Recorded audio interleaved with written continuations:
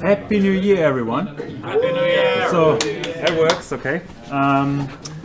So another year, another pleasure. I recognize many faces here. That's quite surprising, but probably means that I'm in the right room, because there was a bit of a exercise finding that room in the first place.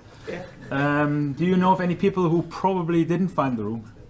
Because it's kind of hidden-ish, isn't it? No, yes, perhaps. No, okay. Well, we stream anyway, so people watch the lecture. Yeah. Sorry? Yeah, they'll watch the lecture. They will watch the lecture again. By the way, if you're missing out right now, we're in room S310, which is on the 3rd level, and you just run through the fire doors until you get into an area which has a lot of glassed lecture rooms, and one of them is ours. Shall we leave the door open or closed? What do you think? We leave it open for now, yeah. So perhaps more people will join us. So thanks for making it here today, and well, thanks for having a motivation to take that course in the first place. So the graphics programming course has been running for a few years here already, and usually with changing staffing, right? So Simon is generally the mastermind behind the course, especially since it's relevant for your game specialization. On that note, how many people are here from the game specialization? Okay, pretty much everyone. Counter check application. Yep, cool, sweet, good. So that's the key focus here. But we want to take it in a way so that we, can use it for pretty much arbitrary sort of applications, even though it has a twist to the gaming side, obviously. But that's something you can help us, shape and design as well. It's not carved in stone, this entire course. That's part of the reason I'm obviously giving that for the first time here, and so it may be quite different from what you have had in the past. Did anyone take this course in the past for whatever reason? Yeah? Okay, cool. Sweet. So, but anyway, so let me know if I go, off the track, or if you feel like we are missing out on an important topic here. I'm not sure I remember everything, but Okay, we'll see. Up to now, it's okay, right? Yeah. Perfect. Just checking, So things. Right. So just background. So the core coordinator is Simon for that course. You know where he sits. Feel free to annoy him. He has an email address as well. So I'm Christopher Franz. I'm sitting office A205, which is if you enter the ED department. So big R.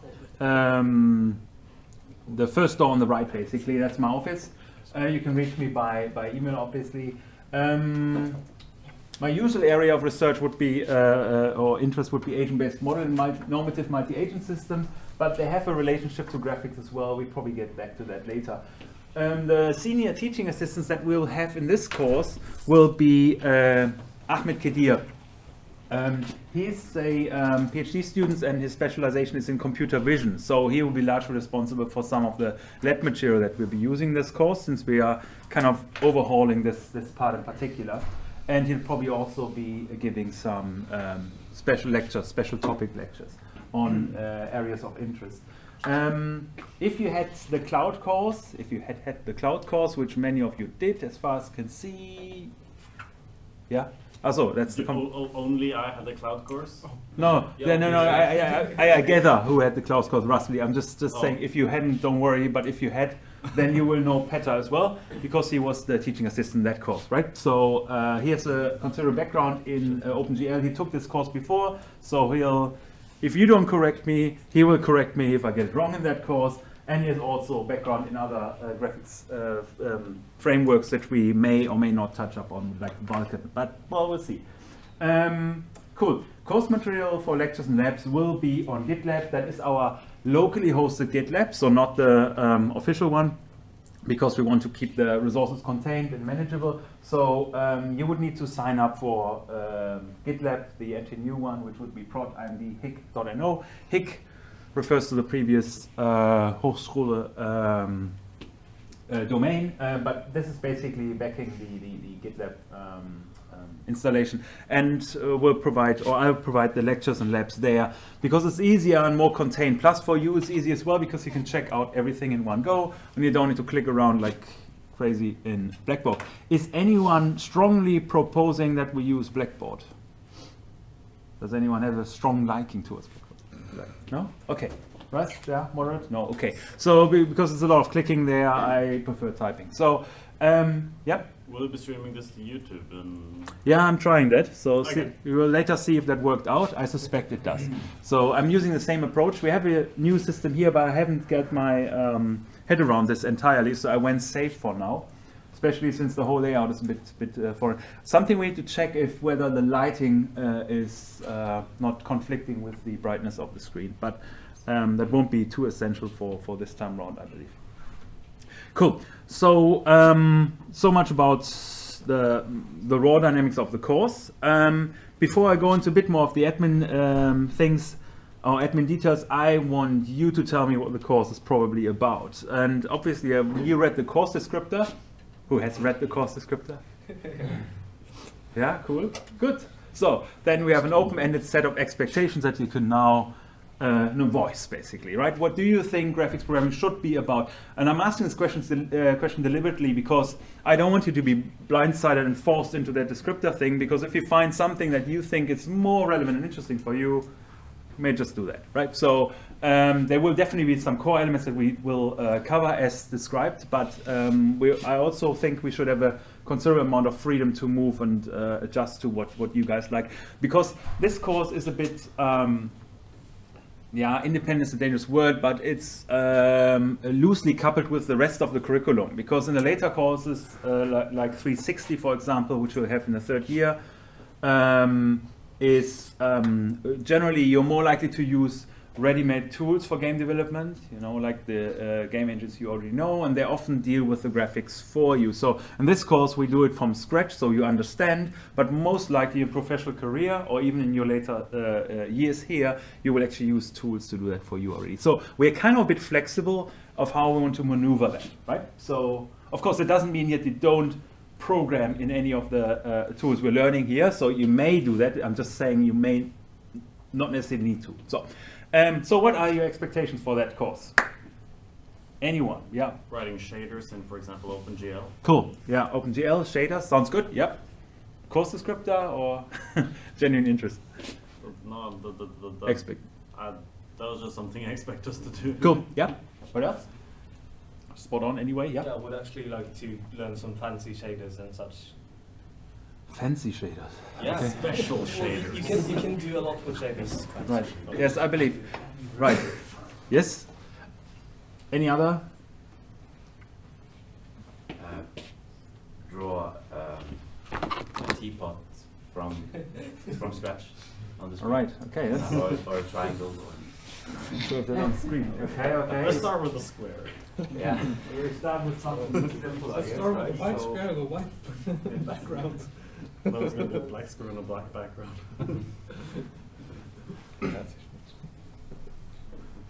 I just put it all down and so we actually know what we decided on. Let's see. Draw teapot from scratch. Which teapot is he referring to? Does everyone know? The fundamental element of the universe, teapots. Okay. Right. Yes, a more context-specific definition of the teapot you're referring to. No. Why a teapot? It's usually like the first thing you get tasked to do in graphics courses. Okay. In the many first places. thing, are you sure? No. But yeah, Yeah. it has many It's a of the typical elements. If you can do that, you can do a lot. Yeah. starting point. It's like Hello World. That's right. That's right. So to some extent, you're right. Just bring that up, the reference here, so just to clarify.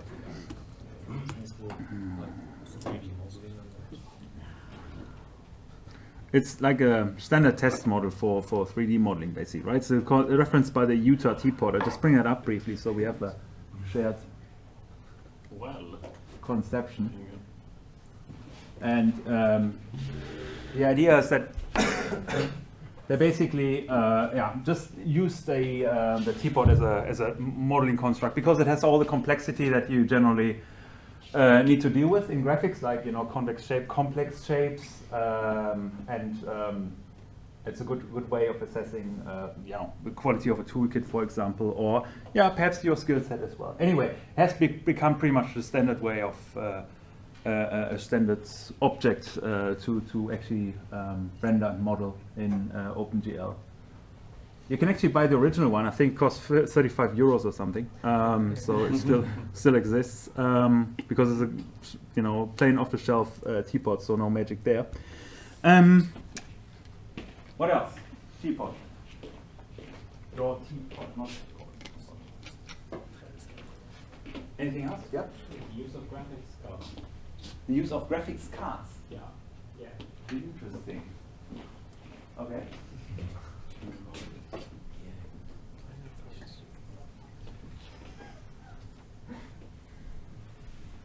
Graphics cards. I didn't expect that one. That's an interesting one. Sounds more like an engineering problem, but we get there. Anyone else? Okay. Creativity exhausted. Too early in the year. Yeah. Reflections. Yeah. Okay. Cool. Yeah. We're getting to the advanced stuff here. Reflections. Cool. What are you thinking about when you say reflections? Reflection in water surfaces or in mirrors. Yeah, right. Any surface, effectively, right? Any surface is basically reflected to different extents, right? So, but yeah, that's another aspect to talk about. And lighting and shading. Yeah. You think lighting and shadows, right? Yeah, like a light source. Yeah.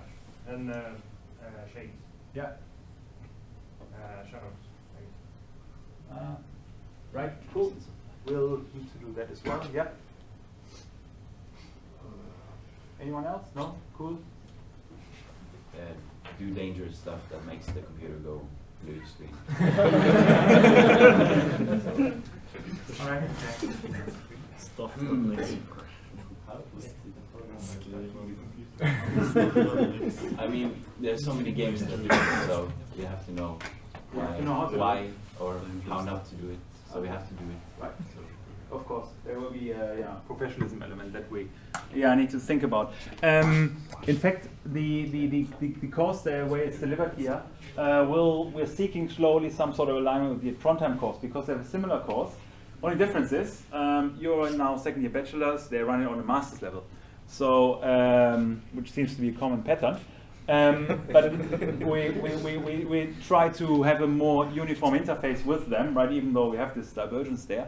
And those were some of the aspects that we talked about as well, how to deal with professionalism in graphics design and how to avoid dangerous stuff. So, cool. Any further thoughts, questions, worries? Yeah, please. Mathematics and such things as geometry. Ah, cool. Yeah. Maths. So geometry. What do we need here in computer graphics? Mostly Vectors. Vectors again, right? So, but just continue. You were still. Sorry? Integrals. Integrals. Let's see. So there was. Sines, cosines. Yeah. Do we need to do that all again? You did this in maths, right? Yeah, we did, but well, we'll still need it. Yeah, you need it, right? You've done it. It's fine. Quaternions, maybe. That's That's missing. That's something I wanted to hear. Yeah. Because definitely something we need to talk about, right? Because did you guys have 3D maths in your maths course? 3D maths? Yeah. No, not much. Cool. Yeah. Uniformly, no? Or because I know they have different courses and they have changed over time, blah, blah, blah. So some of you may have background, some not. But quaternions is one of those concepts which is fundamentally important for graphics, right? So as opposed to general geometry and so on.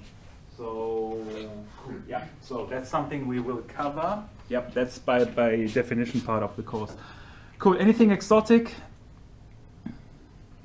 may come during the course if you freedom to explore. So, yep. Polygons and textures. Yeah, exact that stuff, right? So, probably somewhere here. What's the polygon? triangle. That could be a polygon. Yeah, right. This one polygon, form of polygon. What more general? What's a polygon? 2D shape. Yeah, yeah. You're getting close. A set of coordinates, basically. Yeah. What's the condition? The only condition that needs to be met with a set of coordinates. Straight line between vertices. Yeah. Straight line between the. Vertices. Yeah, between the vertices. Yeah. Corners. Yes. And what's the other condition? Which one of these are connected, like to make our surface? Yeah, and surface. So it implies that they need to be completely connected, right? So, so okay, cool. Yeah, that's precisely right. So it can be anything. Could be a triangle. Yeah, you name it. Cool. Yeah, that's something we do. Good. Obviously, we don't necessarily want to. There was some idea. Post-processing techniques like anti-aliasing and. Yeah, exactly. Field. See how far we get with that. Yeah. Mm-hmm. Yeah, good point. Post-processing is quite important indeed. Yeah, buffering.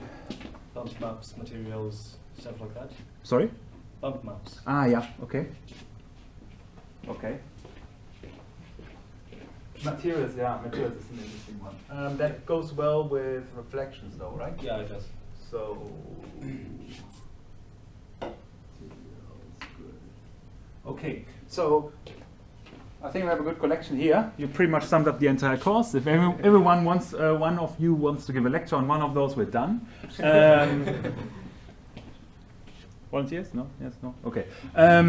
Just trying at least. So those are the core elements of the course. Obviously, we are covering. Who of you has some graphics background, and to what extent, and what does it entail? Okay, what does that mean? I worked with it a little bit. With what particular? Perhaps? OpenGL 3. Yeah. Okay. Yeah. Anyone else? I've written some shaders in Unity. Yeah. Okay. Yeah. Yeah. Cool. All right. So did you use the programmable pipeline of OpenGL? Yeah, with shaders. Yeah. Okay. So you did some shader development. Good. Cool. So yes. So we really start from scratch again, right? We assume the core assumption for this course here will be C++, I guess, and from there we go, right? So everything else comes on top of it. But one element that we already discovered in the preparation for the course, the nastiness of setting things up. So it's one of the things you need to do and learn as well. And along with this comes some element on professionalism. But we'll see that. So what I think is in the course, or will be in the course, will be obviously some introduction to graphics, like terminology. We'll talk a bit about this. Formats, interestingly, even picture formats, which we'll talk about. Just to motivate one of the challenges that we're having when we are doing graphics programming, and obviously briefly talk about frameworks. Then the theoretical foundations, which is 3D maths. You guys mentioned that before, with core focus on matrix manipulations because they're quite important to have a uniform representation. And the next thing is obviously the tech, and the tech will be C++, OpenGL. OpenGL version 4.3 onwards is the key idea that we're using. You guys will need to check that if your machines support that. I'm very confident they do, and if they don't, we'll probably get around it. So, any concerns, comments? No. Does everyone have a computer, by the way? Not now, in general. I was wondering, could we use the Mesa or whatever it's called, the standard one for Linux? Yeah. So, Yeah. Okay, because the web page that was recommended as where the course content is listed, like it says that the Mesa only supports 3.x, I think. Right. Right. Now I think there's a newer version now that should actually work. So we still need to. Linux is always a bit of a fight. I can give you a bit of history. While Linux is actually more convenient in setting up things because you can easily install packages and so on, as you guys know. The problem is that oftentimes you don't have full access to the graphics drivers or only limited feature set, and those open source drivers are problematic. We try to circumvent this, so that will be on Friday. We'll probably muck around with this and see that we get all machines set up and have a reference setup that hopefully works for everyone. But for now, we want to keep it kind of open-ended, so we're suggesting, okay, you can use your Windows machine with Visual Studio, and you can use your Linux machine, and we hope that it all works. So, but there are some tricks and ways of getting around this particular problem, which we talk about. Yes, but Linux should be supported as well. Yeah, that's as part of the course. Yeah, please. Last year, yeah, that's good. Yeah, there were a problem with using Linux and virtual machines. Mm-hmm. For when we started with 2D and went over to 3D, so the 3D stuff didn't work on virtual machines, so everybody had to install Linux on their computer. Yeah. So if you're using virtual machine, it might not work. That's right. So we can forget about virtual machines. Unfortunately, that will not work. So either native Linux or native Windows. But the idea is that we try to support both. I know in the last year, or years rather, they have forced people to go to Linux entirely, right? Because for simplicity, am I right or not? We started with everyone using Linux, and later you could choose between Windows S, as long as you manage that somehow. Manage to make it compile on Linux. Yeah. How about Mac? Do you support Mac? Yeah, it's a dominant fraction here, isn't it? No, so far it's icon only 2 once. Yeah, you guys need to figure it out for yourself. We'll find a way. I think it's a learning for everyone involved to some extent, because you know things change constantly anyway. But talking about the dominating platforms. So that was the primary concern. But I remember, for example, that one of the comments was that you needed to activate Safe Boot on your Linux machine in order to get access to the graphics card. Was that something like that? No. I think somebody had problems with accessing. Someone had problems, someone didn't. So right. Yeah, exactly. It was quite diverse there. So I remember that. Oh, I recall that from the reports of past year. Good, yeah, and apart from that, we obviously have Windows, so Visual Studio, meaning a lot of clicking. See how that goes, because 2017 has changed a bit as well compared to the older versions, but I think we have a baseline setup going that's probably working out. So, but yeah, let's make that a lab program. We'll deal with this, and then we'll make our final decision what's the proper direction to take. But virtual machines are out, so no point, because they don't support 3D. So we need to work on some sort of basic native platform. Sorry. So we'll talk about particularly the programmable pipeline, which is one of the core features of OpenGL, especially the more current versions, if you like. We'll talk about shaders, textures, lighting, all the aspects you just basically mentioned. In fact, you are highlighted it quite well. In addition to that, we'll talk about object and asset handling, which is particularly important for you as potential game developers. So where it's about managing, the models you actually want to display, which is not really well, it's a kind of a graphics problem, but it's not the core element of rendering is a different one than managing your objects, right? Which is more relevant for your actual operation as developers.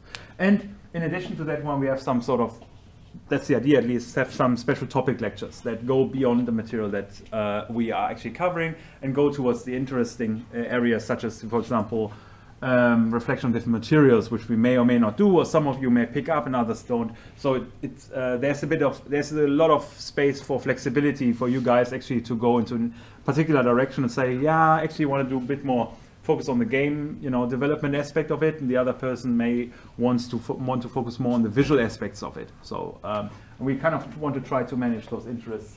But here is where you come in, where you guys actually tell us what you want to talk more or hear more about. But I think it's easier to bring that up when Petar and Ahmed are here as well. So because they have also a lot of insights that we can actually use, particularly from computer vision in this example.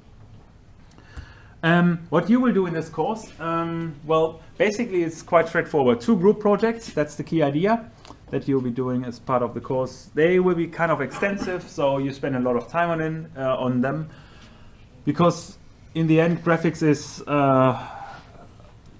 tricky in the sense that as soon as the things start working, your work actually starts. So, you know, just getting some picture out is good, but usually it's like ugly like hell and doesn't make sense and things don't work as you expect, but you have a working, you know, seemingly working product, but only then the actual refinement starts. It's very unlike other programming courses where you basically have a result as soon as it kind of works. So then it's about polishing. Here it's really about getting the details right, or introducing, you know, additional features that is lighting or shading or yeah, things like that. So don't underestimate that effort. So 2 group projects and no written exam, but actually a take-home exam. So you guys have 72 hours to not do what you want, but do what we want, but to varying extents. So you will get a given task and need to figure out the resources, hopefully, you know, develop more skills beyond what you have learned in the course, and actually produce something, right? So a bit stressful process probably, but feasible. So at least the idea is we want to keep it feasible. Note that many of those aspects are open-ended because there's, you know, there's no hard stop. You can always optimize or improve or whatever else. So it's really up to you how far you want to push it, right? So that's a good way of exploring the material and the technology. So that's kind of really something that's up to you. Yes, feedback got from last year is whatever you do, start early. Don't do last minute, won't work out. Is that something that probably makes sense? Or yes. Does last minute work? I don't know. No. In some other, no, it doesn't. In some other courses, it works sometimes, right? You get away with this. In graphics, yeah, it seems to be hard. So be careful with this one. And the key thing is, if you have do submissions, we want to have, and that's the key thing about the applied computer science here, we want to have working programs, right? So not just giving me some code and hopefully it works, or it's full of syntax errors. We probably don't spend too much time marking that one, right? So rather, what I'm suggesting here, use your already established professionalism and start simple and grow in complexity, but you have a working prototype that you grow, right? And if you use code versioning and all the other mechanisms you've learned about, you know, issue tracking for your own purpose, for example, then it should always be easy for you to return to a previous working version, right? Before you introduced additional bells and whistles that actually broke your application. So, so much about this. Teamwork. This course, apart from this one, yeah, just emphasis. I will emphasize it again towards the end. But apart from that, teamwork is quite important, right? So all the group projects will be done in teams. So it would make sense for you to think about teams already. So it makes your life easier, and mine as well. So if, you know, we were not there yet, obviously, but it's probably worthwhile. You know, getting your group together with whom you want to work. Of course, that it doesn't need to be fixed. If you feel like after the first assignment you wanted to switch, no big deal. Please. How large will the groups be? Yeah, we wouldn't want to make them larger than 2 to 3 people, generally. The reason is mostly that as soon as you have 3 people, then get slowly coordination problems. In terms of, you know, who's doing what and people doing the redundant thing. But also there's another aspect which I got as feedback from last year. People specialize strongly, and that can be pretty fatal for that one. So if you only focus on one particular aspect of graphics, right, you're really good at writing shaders, but you neglect the other rest, you're kind of screwed in the exam, right? So because you need to do everything, right? So it's why we don't want to push it and make the groups too large. You know, for example, in cloud computing was easier to specialize, that was fine. Here it's a bit trickier to actually pull that off. Yep. And the home exam is individual. Yes, individual, but at home, right? So you have regular Git commits, so we can track your progress and so on. And of course, I mean, working individual doesn't mean you're not allowed to talk to anyone, right? So, or you know, use the web at any time. That's not the concern, but it's really fundamentally individual work, right? So the code you produce is what you're responsible for. So that's right. But we'll talk about this more once we get closer to that one. So, thoughts, questions, worries, amendments? Oh, cool. Yep.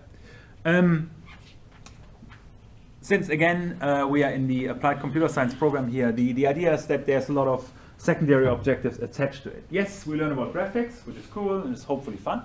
But there's also other aspects that you want to take out of this course or take into future courses and you have seen it in earlier courses as well. It's always this element of focusing on professionalism.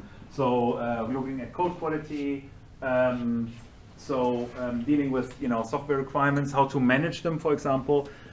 Also manage libraries, which will be a tricky bit, in particular with OpenGL, as we'll see, and setting up development machine and so on. So all those things where you probably need to think about your way of documenting that either or automating part of this one. So it's quite relevant to think about this. And obviously documentation, and you guys said do dangerous stuff. That's probably along the lines of debugging. How to figure out that we don't do dangerous stuff, or if things go sideways. So, but that shouldn't be news to you. So you guys have heard about this already before, I guess. So the general principle will be that on Monday we have more like a lecture kind of setup, and on Friday the labs. So it's really the idea of having this iteration as opposed to this interleaved approach that we did in other courses, because there's a bit of theory going on here, and it's probably worthwhile to dedicate one slot just to talk about this. And obviously demand-based vary this one. For example, if the lecture takes longer, then we can carry that over as well. I would like to see interactive sessions, so you guys contributing more than I, for example, because you're way more people. So it would be quite helpful, but also to steer the course direction, saying, yeah, okay, we heard enough about this, or what about this? Can we talk about this, right? So it's the kind of ideas we want to get here, and when I can still block you and say, nah, sorry, it's a bit too far in different direction. So this also extends to the assignments, right? The assignments will be set, so you will get given assignments with all proper specifications and so on. But I think it may be worthwhile that you guys can have your own proposals for selected assignments. So you say, nah, I actually want to do something else, either because you did some graphics programming already, or did the course already, or want to really try something out on your own. We just check if the complexity is equivalent to what you should have produced in the given assignment, and then you can go ahead with this as well. So think about this as well. If you have a kind of interesting project you want to carry out, and you find your peers to do that, right? Again, teamwork. Then there shouldn't be any harm of proposing that as an alternative. Cool. Yeah, I think that's that admin stuff a bit. I guess, most of it. Right. With that in mind, I think it's time to start with the actual course. So computer graphics. So that's the key idea. What we'll be talking about for upcoming weeks. But the fundamental question: what's the key purpose? What's happening here? What's the key task that we are doing, or rather, in graphics programming, what is the key purpose of that activity? You're using some information to display something visual on the screen? Yeah, information, yeah, like a text editor? I mean, say for example you have a texture, that's the information you have, and you're doing something to display that on the screen. Yeah. In some sort of fashion. Yeah, cool. So it's about having something and displaying on the screen, right? So yeah. So let's call this thing that we have application. That probably works well, right? So any sort of application basically, and then we want to actually display it on a screen. That's fundamentally the job that graphics or computer graphics is supposed to do. Let's suggest that we have a bit more of a complex model. For example, we have some 3D elements involved, hopefully. 2D initially, we start somewhere because the same pattern applies still. Then we have some sort of application that represents some objects, cubes or squares, if you want to stay 2D if you like. And the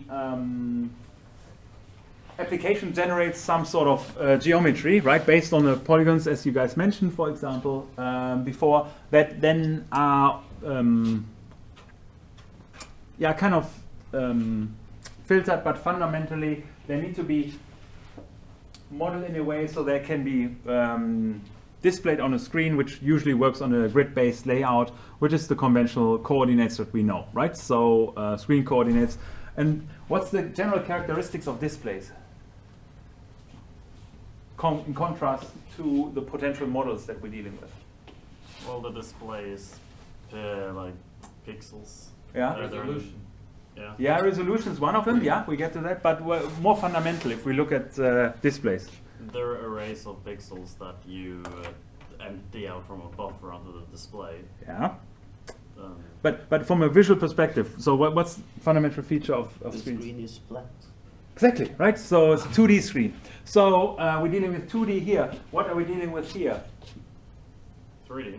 Yeah, or 2D, right? So it could be both, right? So, but fundamentally, it's the challenge of this course here. We have a 3D model that we navigate, that we change perspective on, that we have reflections bouncing off from, we have lighting, shadows, elements, and obviously also our user perspective. And that we then need to rasterize. That means actually reduce to a set of pixel definitions, and fundamentally then display on the screen. So that's all what we're doing. So it sounds simple, but it's actually quite a bit something involved there, I guess, that we need to be dealing with. More detailed. I found this slide, so I found it so nice that I thought I'd put it in here. So fundamentally, you get a model from a database. That's where the asset management comes in. Either you write that model yourself. Then this model is either may exist already in the form of polygons, so coordinate definition or vertex definitions that are then connected to approximate some sort of surface that you're interested in modeling, right? So like a globe or I don't know, dice or whatever else. Then you obviously apply you have some lighting characteristics. So especially in 3D case, you need to define the direction of the light, and that will necessarily affect in how far what is reflected from the particular object, what shadows appear, and so on. So we're dealing with this one. We have a different perspective from the camera, right? So we have lights and camera, so we need to organize those ones as well. So we potentially need to transform the perspective of the model that we have generated from the database. So there'll be some transformation elements involved, so it's where the beautiful quaternions come into play. And then we actually need to crop out. Here it's pretty much about saving memory as well, to actually remove everything we can't see anyway from the screen, because the models can be arbitrarily complex, and after this transformation they may be partially overlapping with the screen or only partially visible. So then clipping happens, and only then we need to translate it to some sort of window, right? So into something that's displayed on a screen, either full screen or in a window. It doesn't matter at this stage, but in a 2D representation. So those are basically all the steps that we need to do, or that any graphics engine needs to do, basically. And that's the key idea of the course. So we walk through all those different steps with varying levels of details in all those, because I want to give you guys the space to explore some of them on your own in greater depth. For example, here is different level of involvement on your side. The rest is rather well defined. So cool. So yep. So we figured that out. So there's this integration element. We need to integrate with conventional software. Screens only work in 2D, which is boring, seemingly, but the actual scenes work in 3D, so we need to do a translation, which is fun, right? So, but we obviously have a lot of challenges we're dealing with, right? So what are aspects that influence both the quality, but also our ability to do graphics? What are aspects? Think about what's in front of you.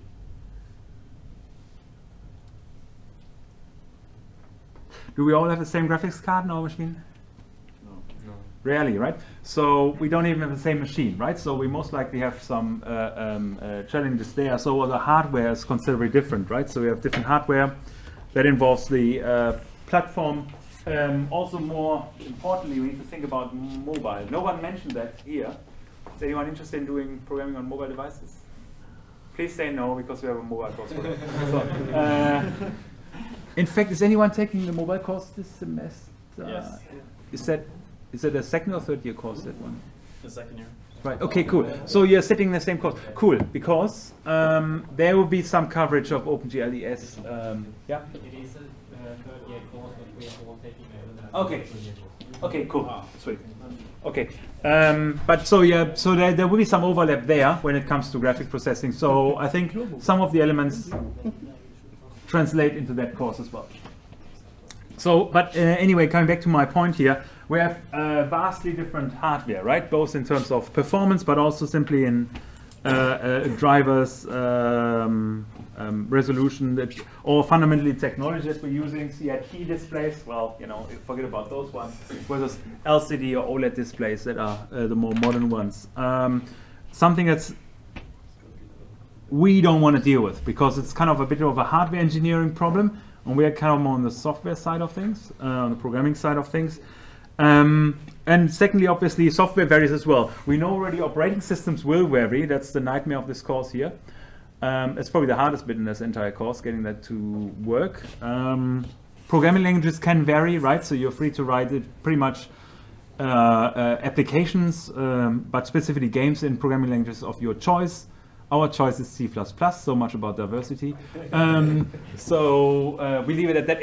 However, if any one of you wants to explore alternative routes, you know, and wants to, I don't know, try something out and perhaps even show it to the class, perhaps be cool. Some perhaps unorthodox choice of programming language. But fundamentally is, or the key challenge that we're dealing with, what's the biggest challenge you think we're dealing with in the whole graphics programming sphere? It's not a technical one, to give it away. Money. Money is good. That's an economic one. Yep, that's good. I didn't list that. That's right. How much money do you have at a Avail defines how detailed you can go. Right. That's a good point. Money as a student, in your case, it means time, right? How much time do you invest to actually get, you know, how far to get, how many features to exploit, right? In the economic world, that translates then into money. But no, well, it actually translates into time to some extent. So no. So how do we think when we model games, for example? What are the concepts we're using?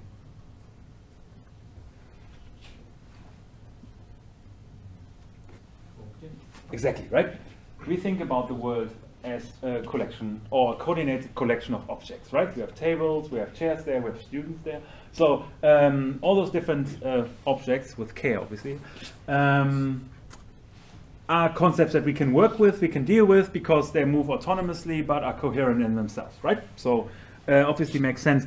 And that's fundamentally the difference because we don't think in pixels or polygons, right? So even polygons is already a higher abstraction level than pixels, obviously, but even that one is not something we genuinely think in, right? So that's something that challenges us, apart from obviously performance. But this is the key idea. We need to have some mechanism that allows us to do that translation. So take 3D objects that we put in from our application or by modeling them from hand, if we are into design. And that are actually modeled in or translated into, well, fundamentally we provide polygons, but they are fundamentally translated into pixels under those constraints, right? So that we're thinking about, okay, it shouldn't matter what hardware we're running, shouldn't matter what operating system we're running, and so on. So fundamentally, that's the key move we need to do here to work with this translation problem. And this leads us obviously to the theory we need to cover. Translating 3D to 2D. There's various frameworks. Do you guys know any other frameworks? Or to take my question back, does everyone know all those frameworks to some extent? Or some of them, perhaps? Some of them. Yep. What are they for, perhaps? So. Anyone? Yeah, I mean, I've heard of them. Which one? I've heard of OpenGL and DirectX. Yeah, cool. Anyone hear about Vulkan before? Vulkan? Yeah. Sorry? SFML. SFML, okay. SFML uses OpenGL though to display their stuff. Yeah, it's kind of a tool. That's the problem here. We'll ourselves find us using a lot of tool sets that complement OpenGL with respect to its shortcoming, but also operating system bindings. We will see quite a bit of that. DirectX. Sorry, that was. No, if you like of the different ones I've heard of, I Yeah. have heard of Vulkan, and Yeah. I know it's well, I know it's like a graphics framework. Yeah.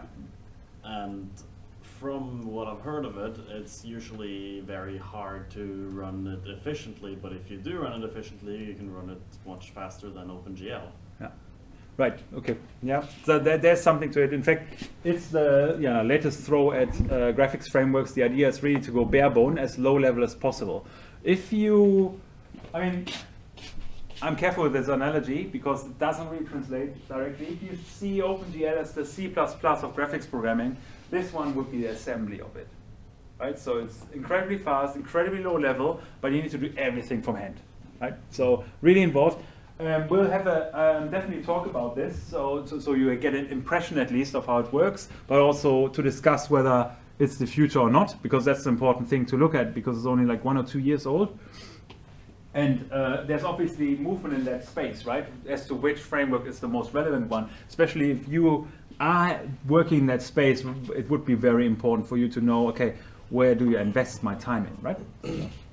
But as of now, OpenGL is probably the most generic of any of those frameworks because it's fundamentally platform independent. Runs, as we elaborated and suffered through, Linux and Windows, whereas DirectX, what about DirectX? Did anyone touch it, by the way? Windows Xbox. Yeah, that's right. Yeah, it's fundamentally Windows technology, right? So it's again one of Microsoft's approaches to coerce everything into the Windows world, particularly in games, quite popular. And SDL is a 2D framework that integrates well with OpenGL, but we're probably not using it. We actually decided to do as much as possible only in OpenGL and not use 2D frameworks here. Because the idea is, if you understand OpenGL, then you can translate everything you do into 2D frameworks without any trouble. Because obviously the APIs are different, but it fundamentally shouldn't matter. So that's our idea. But again, we leave that a bit open to you, whether you insist on learning some 2D APIs as well. We'll see how that goes. One aspect which is generally not covered by those APIs is the fact that we want to interact with them, right? Particularly if we want to write games, we just don't want to see beautiful pictures. We actually want to, have influence them. Driving a car or moving a player character and so on. So the integration aspect is quite important as well. So how do we actually deal with input or interaction with a particular graphics framework? So. And as such, it touches quite a lot of different disciplines. So we have computer science about how to do proper programming. It's about learning APIs, how to structure, how to use APIs. In our case, this course really again about using APIs mostly, graphics APIs and such, code management and professionalism in doing so. So what size commits should be, where they should lie, how descriptive they are, and aspects like this, documentation. We obviously need to cover, the graphics discipline relates to mathematics as well, thinking about geometry and matrix manipulations, as I mentioned, and physics. So that's an interesting one. So positioning, lighting, shadows, things like that, reflections. So it's something we need to talk about more later on. But so this course will be reasonably applied. I mean, there will be maths in there, but we won't make the entire course about it. If you look on the internet, and there's quite a number of graphics courses online anyway, but most of them get lost in their maths, and that's reasonably helpful to understand the background, but fundamentally OpenGL is doing the load for you anyway, right? Because the math library that comes with it, it will basically just do what we will learn about, but from then on you fundamentally rely on it to do it. So there will be limited extent to which you need to do the maths really yourself. But it's super important to understand it. So, and that's the kind of emphasis we put here. That's why we make this one a bit bigger and this one a bit smaller, as opposed to making that big and that smaller, as you find in many advanced courses. Similar in Trondheim as well, so it's a strong emphasis on that. Cool. So before you all fall asleep, which is reasonable, given that warm summer day, some terminology. And we briefly talk about image formats just to get it out of the way, because it's one of the things we talk about, and it may make more sense later on when we come back to that one. First of all, terminology, some of it, you see it's open-ended, because everything that comes here will be explored later on in different lectures in sufficient context, right? So, but you guys probably have heard about the concept of pixels, right? So pixel is short for pixel element. You get the slides, don't worry. On texel would be the equivalent, so that's on the screen basically. This would be on a texture, right? Obviously it can be offset because the texture may not correspond to the screen coordinates and so on. But it may also be stretched or modified or in any other way. But fundamentally the idea is to differentiate between what you see in the scene as opposed to what you see on a texture. But oftentimes it's used in a very same manner. Then there's a notion of sprites, which is basically just a bitmapped picture that is mapped to the screen. Blitz is the concept of blitzing is about copying parts of the memory that is associated, let's say, with one graphic element over another one. So you basically can do overlays of images in order to have develop your entire complete scene. We see that in a second, and it's quite related to parallaxes, which is dealing with the having a pseudo 3D effect in which you may have seen on some websites. Has everyone seen parallax effects? Yes. No? I could briefly go on. Yeah? Everyone has seen them in games at least. They just probably don't know it if they don't know if they've seen it. Yeah, okay, now but briefly come up with two examples here. Before we go to parallaxing, let's briefly look into that one. I have this explains everything. It actually does. Oh, yeah. What are you doing? Found the picture. He found the best picture. I think it's the same as you had up there or something. Yeah, fundamentally would probably be. So. And just you guys may not know that, but that was in 1982, and one of the first attempts to, or one of the most prominent attempts, not this bit. Det går ikke. Ikke den her helga. There you go. Men det ikke noen andre helger, det den helga. To actually have some sort of 3D effects. That game is called Time Pilot, but it's not so much about the storyline here, but rather about the effect that you see.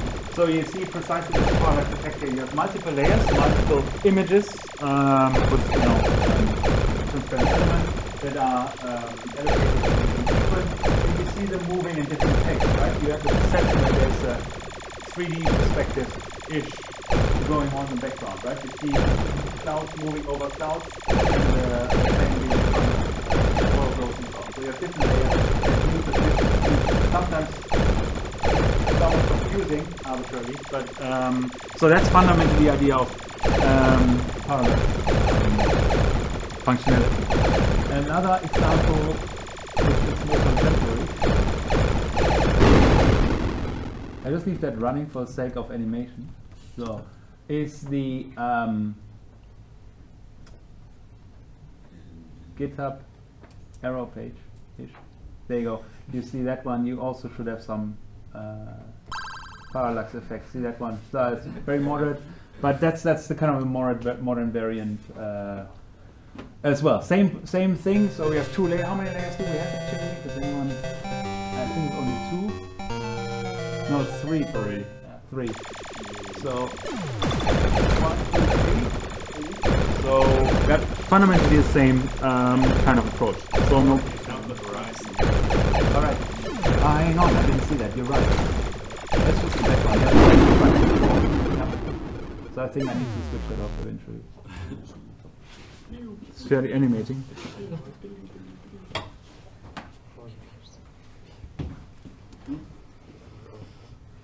So, but fundamentally it just reflects the idea that we have a ordering of objects from back to front, right? So first you draw a background, then you draw in GitHub right now one of the first buildings there, and then the layer of the next one, and then the foreground with this weird character in front of it, right? So, and the idea of blitzing comes here into play, that you basically just overwrite everything that's in front of a given object on the next next higher level, if you like, the one that's next to you. So the next layer that's towards the viewing perspective, and that's called blitzing if you overwrite this particular memory section. Where it's also used is like high scores, for example, right? So you have running something around in the background, and then you have an updated list of high scores at the same time. That's the key idea here. So one of the challenges, or something that we're dealing with nowadays, is that our GPUs have considerable resources, right? Both in terms of memory and processing power. We know that they're growing way faster than CPUs, and are heavily used for seemingly non-graphical purposes, such as Bitcoin mining, or not anymore, but really Ether mining, right? Ethereum mining nowadays. Or what's the latest thing? What are you guys doing at home? How do you heat your flats? No? Yes, no? Okay. It's a viable alternative. I don't know. Right. Just checking. So they have been quite powerful, but in the past, from a programming point of view, it was quite challenging actually to deal with the memory constraints, right? So nowadays you just reduce the level of detail of representation, but you still have 3D objects and high-res graphics and so on, or moderate res graphics. But in the past there were different ways of dealing with this, particularly in games. And do you know any of those approaches? Yep. I was actually watching a bit of behind the scenes on Valve games. Yeah. They had like tiny 3D objects which they had in the game scene with a camera pointed towards it, and then rendered it on a screen in the actual room where the player was moving. Clever. Right. So they basically reduced the rendering or decomposed the rendering processing requirements. Okay, that's interesting. Okay. Now I was thinking simpler, so you're again a step too advanced to involve.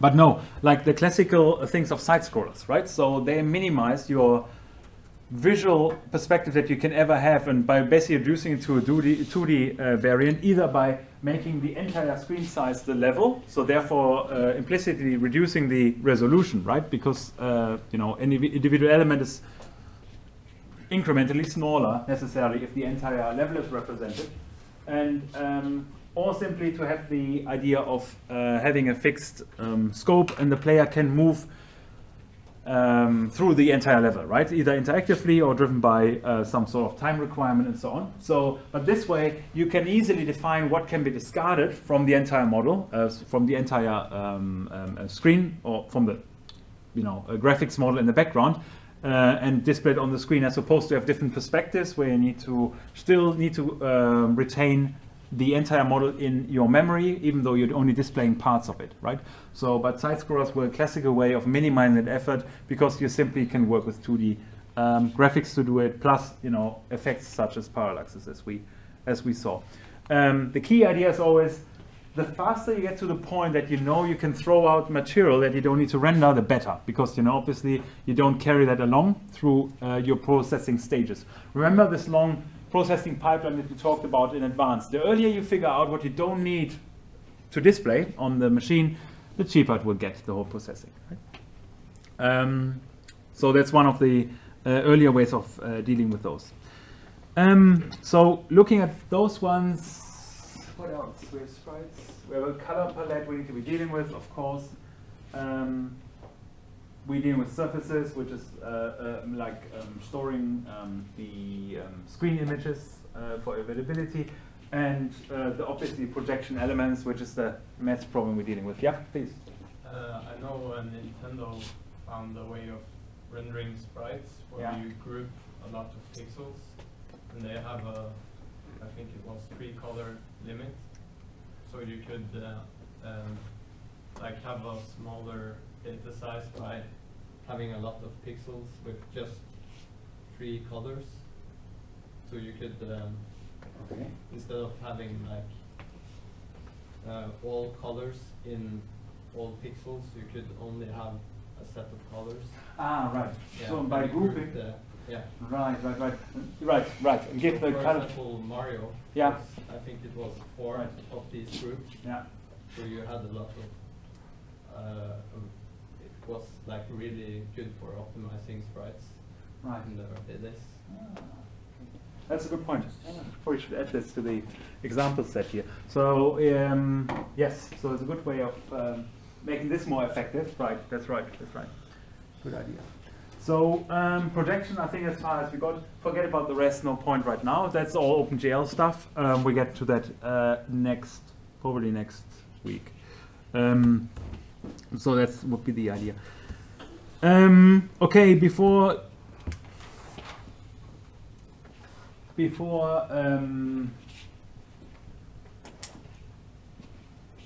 we kind of wrap up this for today, because we probably won't get too far, it wouldn't make sense to go too deep. Well, I just want to talk about image formats, because it's part of the aspects that we should be talked about, but also to emphasize and have a sensitivity that you guys all know what the difference between different types of image formats are.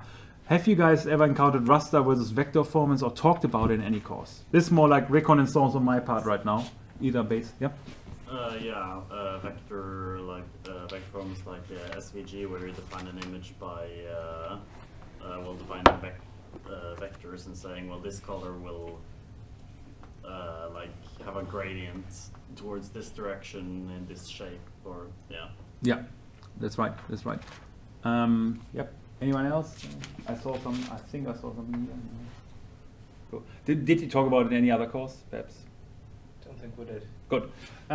So there's two types of image formats that we're dealing with, right? So and one of them is the classical raster formats, and that actually does what it says. It's really oriented based on a fixed raster, so like a classical grid orientation, and each of the ideally, each of the pixels is basically defined as part of the picture, right? So both in terms of color, for example, right? So either by grouping them cleverly and having different colors to model them some picture and so on, or having a individual color associated with each pixel and so on. But fundamentally, what's the downside, or what's the limitation of this model, of this approach? It can't easily be scaled. Yeah. It's right? So you can't easily scale it up. In fact, you can scale it up, but what's the effect that we usually have? It looks, the squares just get larger. Exactly, right? So all the squares just get larger, and yep. You have difficulty with complex shapes. At least if you add more pixels, it looks like you have an actual shape, but it's technically all just squares. Right. So because spheres and such, they look terrible. You lose a few pixels. Yeah. You get those artifacts, right? I'm not good in drawing, so I'll probably leave it at that. But you're approximating a shape, and therefore, anyway, that's right. So it becomes more visible. You're basically dealing with artifacts, and that's as far as I should go at this stage. So that's one of the downsides. But why do we? Well, if they're so crappy, why do we need to deal with those formats? Because they're very, very standard. Yes, one aspect. Yeah. They're also very quick to calculate. You don't need to do any calculations. That's right. What's another aspect? At least on the hardware side, it's a lot easier to use just standard grids than to basically bend lines to create different lines. Yeah. So from a hardware perspective, that's the only way you can represent anything, because even the most modern technology still works based on pixels, has a fixed resolution, and your image, sorry? No? Okay. And your image is fundamentally scaled to that resolution, right? So it boils down, whatever you do, whichever format you take, when it's displayed, you end up with this one. Yeah. So fundamentally, it's broken back down as part of the transformation process to do that. So the other one is, as mentioned just before, is vector formats, and that's really much more along the lines of how we probably model and think about objects again in 3D modeling, but also 3D processing, right? So we have geometrical shapes such as cubes, spheres, whatever else. That we model, and we actually don't want to deal with that level of technical complexity, right? So think about, resolution, all that kind of stuff. That should be done by the engine for us, fundamentally, because it links our model to the hardware, to the underlying platform. So here it's really, everything is based on geometrical shapes or some sort of mathematical representation, as opposed to a specification-based representation, discretized representation. So, so we are able basically to have a continuous representation that is only discretized once transformed for displaying. And looking at the raster-based image formats, do you know all of them? Or some of them? So there are some really old ones. They're called PGM. What does it? Forgot what it's what it stands for. PPN and BMP, the classical Windows bitmap. The key thing is they have different features, but they're fundamentally quite simple and generally uncompressed, which makes them really unattractive nowadays because they're large in size. Furthermore, BMP, Microsoft has taken its usual approach of kind of refining this format, you know, proprietarily because it's their format. So it's subject to changes over time. So the more independent formats are generally falling this kind of two categories. So we generally have compressed image formats that are either lossless or have lossy compression. So lossy compression implies that you actually throw away content in the process of compression, which can't be reconstructed anymore, at least not with considerable effort, or at best only approximated anyway, because gone is gone. So such as reducing, similar to reducing your resolution, you basically throw out content, and JPEG does it similarly for based on visual perception. We'll see that in a second.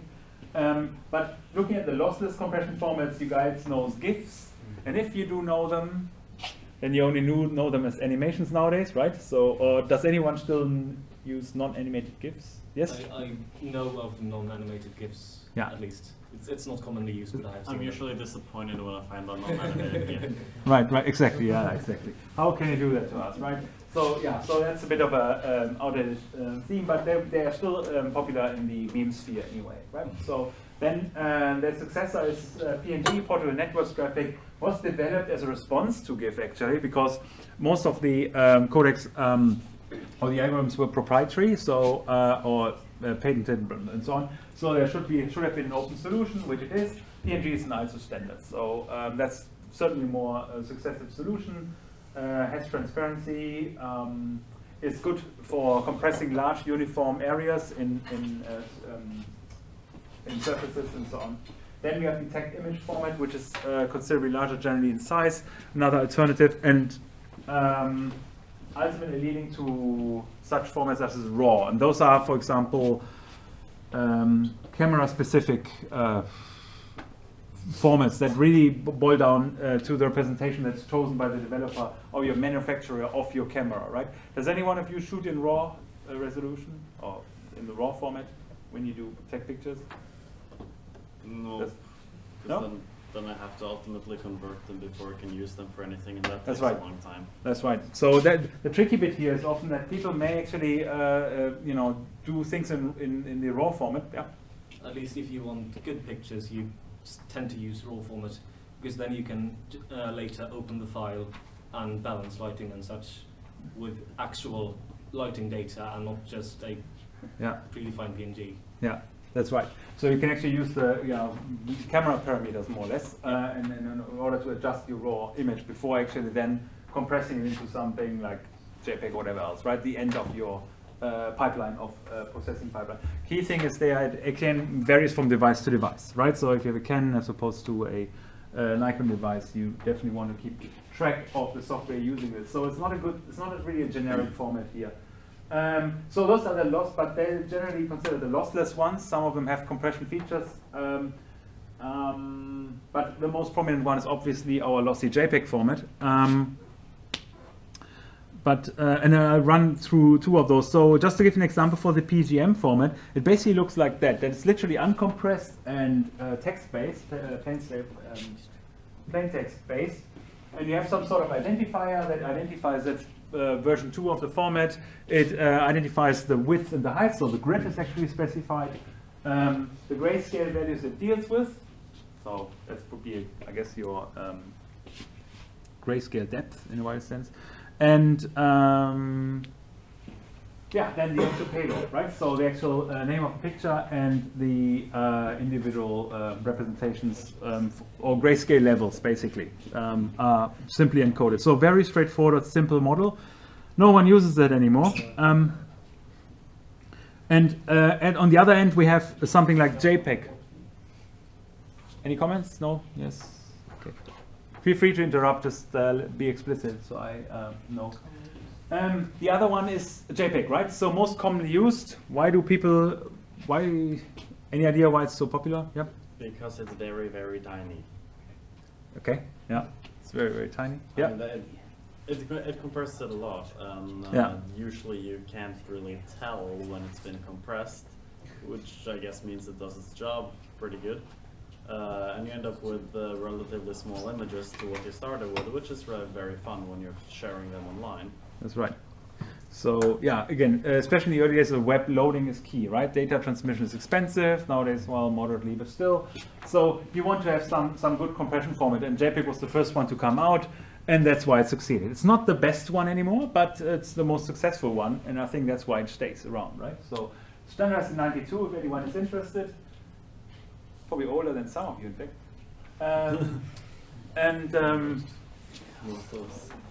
Well, yeah, my gauging is a bit off. 20-bit, 24-bit color range, lossy compression, generally a small file size. And the idea is the file format there obviously is not as transparent as the PGM format I just showed you. But similar idea, we have a header, and in fact all those graphics formats have the similar pattern. They have some sort of header and then some content. And it usually involves some magic string, so you can identify what format it is from inspecting the format as opposed to the file name. Compression tables, quantization tables, and brightness definitions. We get to that in a second because that makes more sense once we talk about the compression, which is then followed by the actual image content, so the encoded content. And it has optional fields for providing application-specific data, like EXIF information, right? What's EXIF information? No?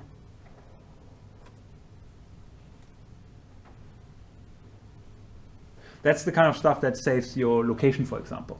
Yeah, so it's an appendix to the original JPEG format and can be appended, so you can actually keep track of the location you shot your Instagram picture at or whatever else, right? All those things that reveal secrets. So the compression steps, fundamentally, it works a bit like one audio format, like MP3. You guys know MP3, right? So what does MP3 do, roughly? It reduces the amount of data points you have. Yeah. But most simplistically, what are they fundamentally doing? If we think about that's the think about this as the frequencies of sound that are involved. So hertz generally.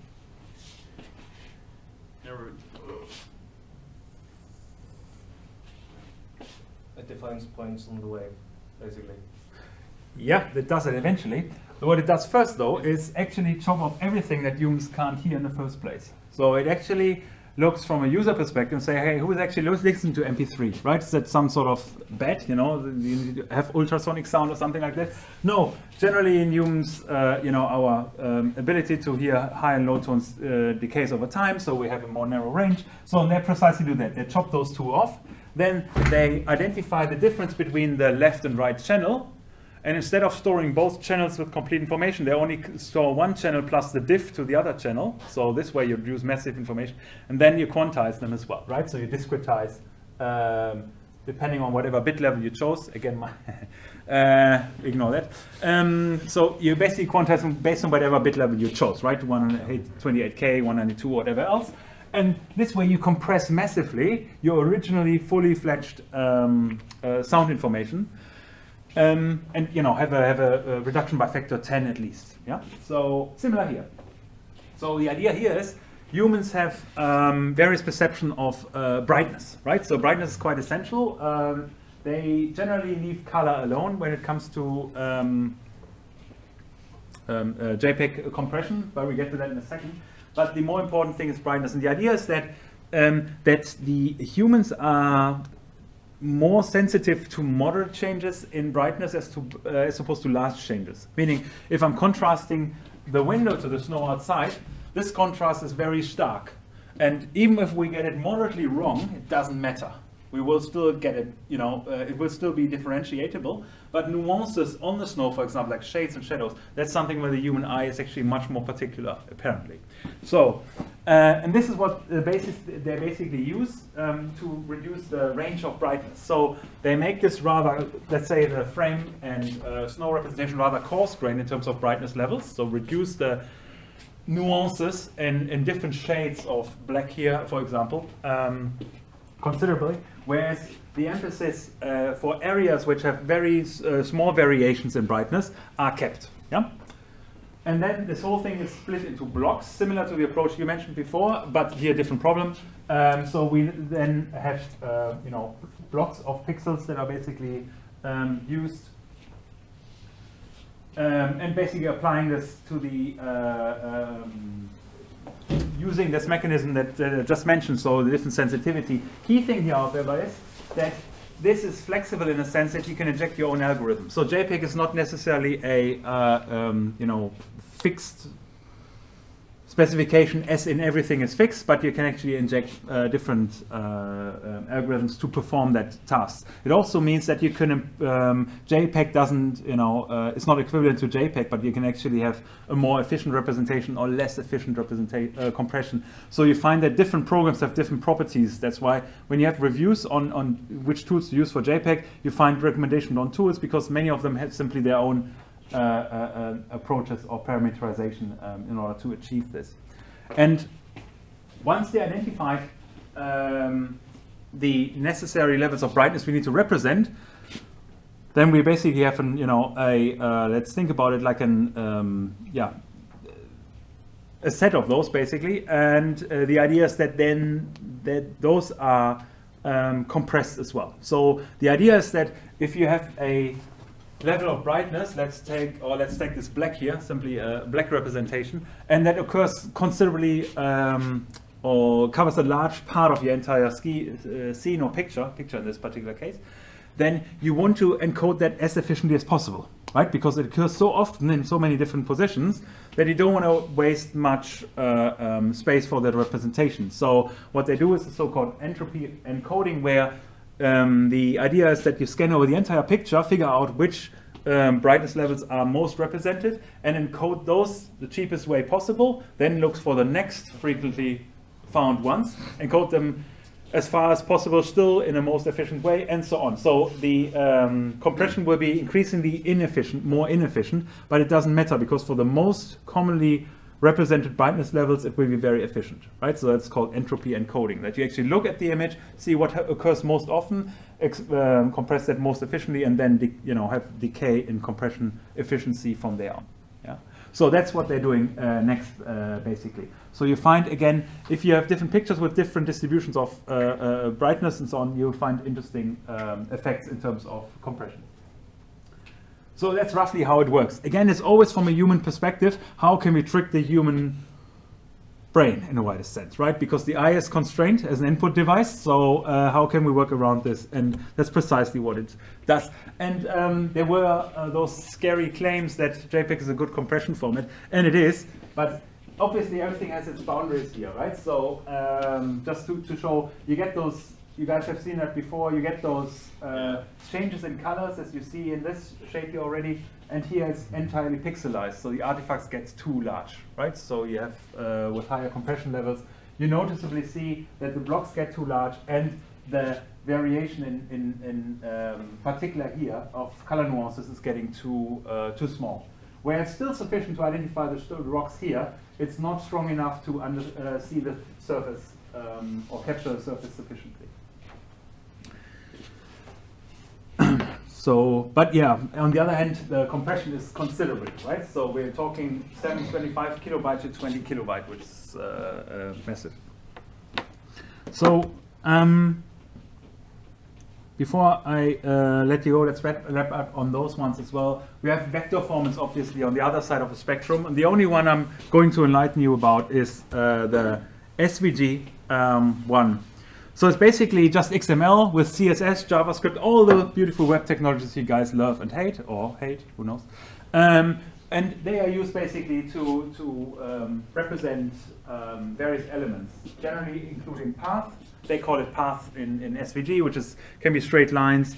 It can be curves to define Bezier curves, for example, or outlines can be defined with this one.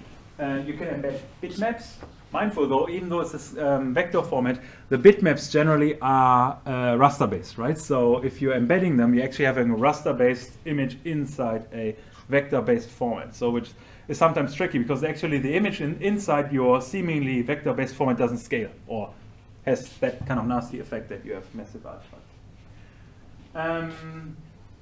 Since it's web technology, they can be linked or embedded, so it's quite nice, and obviously also text, but as well as animations, for example, or filter effects that can be applied as well. And we see them as two formats. One is called SVG, the other one is SVG-Z. Why is it called this, or what's most likely happening there? Any guesses? Compressed. Yeah, right. Zip compression, right? So, and just to highlight the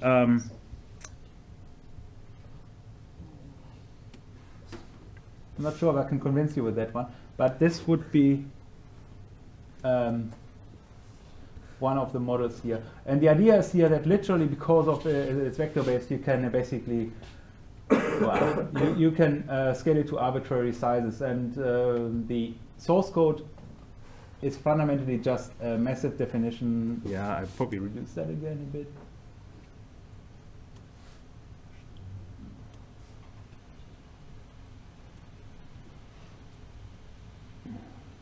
So here you see CSS definitions for the colors, how rivers are defined, sea decoration, the borders, grid lines across the entire globe. And then you have somewhere, I think it's chops that off here, unfortunately, country-specific definitions. So you actually see the outlines, the different... It's doing something. Sorry? Oh, there you go. It came. Ah, there you go. That looks way better. Let's do something we can relate to because it's a bit involved. Great Britain, I sense, is here. Countries. There you go. So.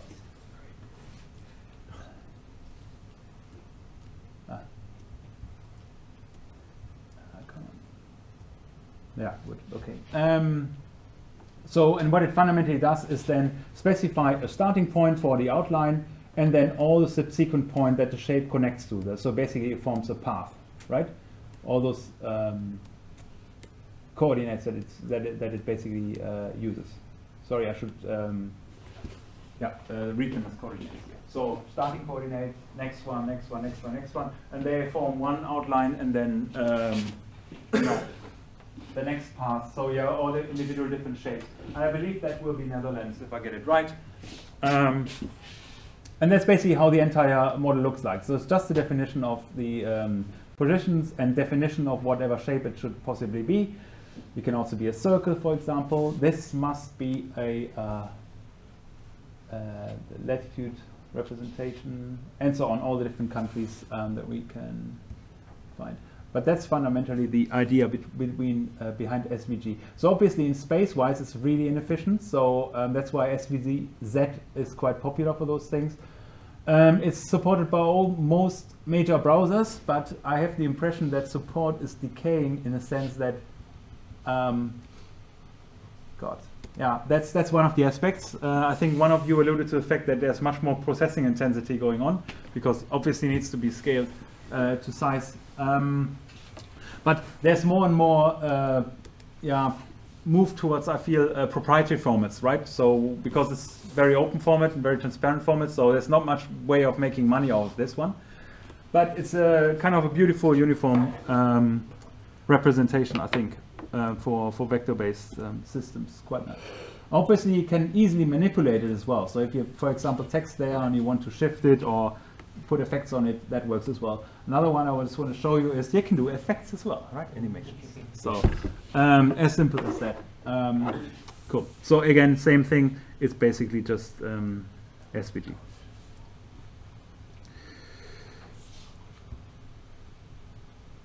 Cool. So, right. Yep. Sorry. Please. Is SVG hardware accelerated in browsers? Or It's if you have graphics card? not really. What is? No. The one that, well, I'm not 100% sure of an explicit acceleration for SVG format. There's one for WebGL, which is 3D representations in the browser. So it's native, it's kind of a JavaScript embedded OpenGL variant, and this has support in most current graphics drivers. This is a good question. I don't think it's a dedicated SVG support, but I would need to check that out. Cool. So that's basically it for now. So we have a rough understanding, okay, what is the transformation process we need to go through in graphics processing in the first place, coming from model to 3D representation, 2D representation, with more details to come, obviously. We talked about rastering formats, briefly about compression and vector formats. So just we have an intuitive understanding. For this course here, the course descriptor is a tad outdated. I think it will change the next few days, in fact, because we specified a new one, but they still haven't updated it. So there is a textbook that's possibly available. I wouldn't necessarily recommend it, or there are various ones, in fact, by Sellers, Bright, and Hamel. You can choose and pick yourself if you like, but they're more like a reference, how do you call it? Yeah, reference guide or book or whatever else. If you like learning by books, that may be a way to go. You can just get one of those books and read from A to Z, hopefully get further. But there's also a tutorial-based approach, and a fairly good tutorial is Anton's OpenGL tutorial. It's reasonably up to date, so it has OpenGL 4 onwards, which is fine for us because it has all the features we need. The actual tutorials are available online, but I think in order to get the full description, you need to buy an ebook for €6.50 and so on. But again, I wouldn't even necessarily require you to get that either if you find other ways. There's a lot of ways or a lot of tutorials on the web in the meantime, because OpenGL is so established in the market that so many people have touched it. There's another website which we also use to inspire some of the course content, which is called opengltutorial.org, and it has a very basic introduction to more advanced kind of features and yeah, introductions basically to OpenGL. But those would be resources I would point to. So this is a fairly good one, a very established one, but there are various other ones. I didn't want to list any further ones. The only thing you need to carefully watch out for, look for tutorials or something that supports OpenGL 4 onwards, yeah? Because syntax has changed considerably. I think perhaps someone can, no, yes? For shaders at least, right? Of version 2, yeah. has changed. Okay. From 1 to 2, pretty much the same, but after it's more pipeline. Yeah, that's right. So after 3.1, it's the same. Okay. But it's minor changes. Right. Okay. Just need to be mindful of the shader language, which has changed over time as well, right? So just to be. Yeah, it's no like definitive standard. It's yeah. just like whatever, but it's usually GO.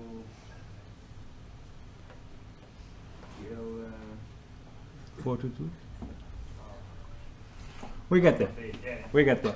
So anyway, keep an eye on the version to some extent. So yeah, most features will work in older versions, but we just want to be sure that you don't, or you want to be sure that you don't code or use code that suddenly doesn't work and you have no clue why, because it's simply using an outdated variant of OpenGL code. Cool. Right, for you, for Friday, please prepare your machines to some extent. The extent will be as follows. Please update your graphics driver, number 1. Number 2, please upgrade your graphics driver. Number 3 as well. So do it, because it will be really the first thing that we need to look at. And you also want to figure out what OpenGL's version is supported by your graphics driver. Yeah? And there's 2 ways of figuring it out. One of them is to use yeah, well, Windows doesn't have a generic way, so we basically need to look into the tools of your graphics driver if it shows the OpenGL version. Another variant is to get the OpenGL extensions viewer that apparently shows you the version. And in Linux, you use the Mesa utils, which you already have installed, as I mentioned before. And you can just look at GLX info and just grab directly for version. You should see the supported version on your particular machine. GLX info will just spit out everything, and this will just filter for lines that contain the word version, which surprisingly will spit you out the OpenGL version, among other things. Yeah. So it's worthwhile for you to get that right. Apart from that, yeah, I guess your favorite IDE, plus if you use Windows Studio. I'm not sure if I want to go as far to say whatever, because it becomes really hard to support all that. And eventually we'll actually cut back and be in the ongoing weeks and automate more of those elements. But the key thing is, for Friday in particular, I want you guys to go through the pain of setting it up yourself, right? Because then you understand the full picture, as opposed to not being able to figure it out on a different machine suddenly, or panicking if things don't work. Yeah. Cool. That's it for now. So it's all I wanted to. Well, it took me considerable time. Yeah, nearly 2 hours. I didn't give you a break. Sorry for that. I'm not used to breaks. So, but I'll get there. So next time we have a break again. Yes. So sorry for that. No problem. But point is, the content wasn't too deep, so it probably wouldn't hurt too much if you slept during that talk. No, jokes aside, see you on Friday. Any other questions regarding content or